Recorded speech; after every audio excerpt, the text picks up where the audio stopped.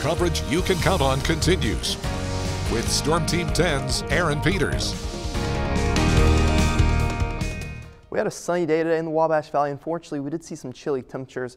And unfortunately, we're going to see cold temperatures tonight as well. Temperatures dropping to around 30 degrees tonight. But good news is, as we get into tomorrow, we will see warmer temperatures and we're going to see the sunshine come out once again. Some unfortunate news, though, is we could see some showers possible by the time we get to Monday and Tuesday of our work week. So look at the Storm Team 10 Futurecast. This is midnight tonight. We could see a few clouds roll in as we get throughout tonight.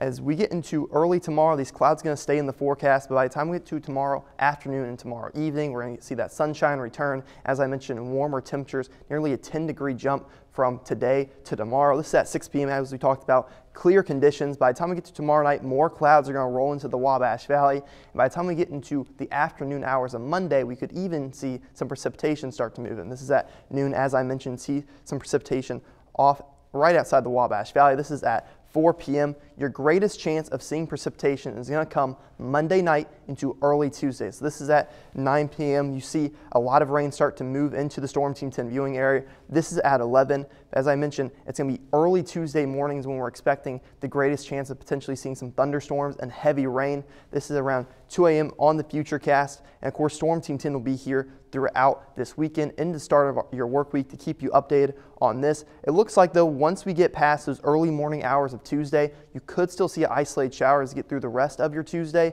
but the heavy rain won't be as prominent for your Tuesday morning, afternoon, and evening plans. So look at the precipitation chances over these next 5 days. We're staying dry tomorrow. Tomorrow should be a nice day. 20% chance of precipitation on Monday with that rain potentially moving in by the time we get to your afternoon, evening hours. But the most prominent amount of rain we're going to see is Monday night into early Tuesday. Tuesday, a 70% chance of precipitation with potential thunderstorms early Tuesday around that 2-3 a.m. mark when a lot of us will still be asleep. But luckily, that chance of rain will be moving out of the forecast for both Wednesday and Thursday. We should be remaining dry. So look at the temperature trend over these same next 5 days. Keep in mind, today's high was around 48 degrees.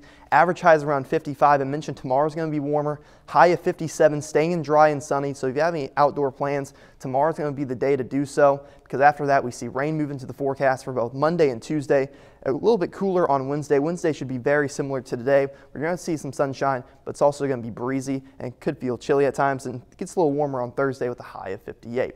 Temperatures currently, some of us are still in the 40s. Unfortunately, some of us have dropped into the 30s already. Tonight, we're going to drop to around 30 degrees for the overnight low with a partly cloudy sky and a cold breeze. As we get into tomorrow, it's going to be significantly warmer than it was today. 57, mostly sunny with a cold breeze as well. As we get into tomorrow night, overnight low around 46 degrees. It's going to be a cold night with a mostly cloudy sky. Look, 7-day forecast.